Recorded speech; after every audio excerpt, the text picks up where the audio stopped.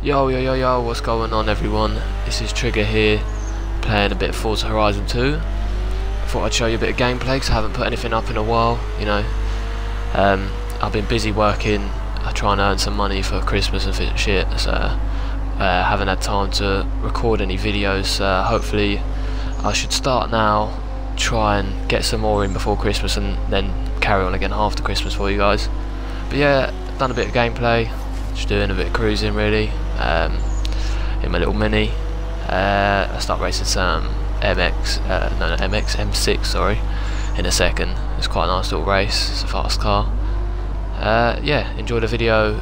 Sorry about the delays in my videos. I know I've had a lot of subscribers since I've been making them on Forza 5 and things. I may go back to Forza 5, don't know yet, see where the wind takes us. But yeah, Forza Horizon 2 is a really good game.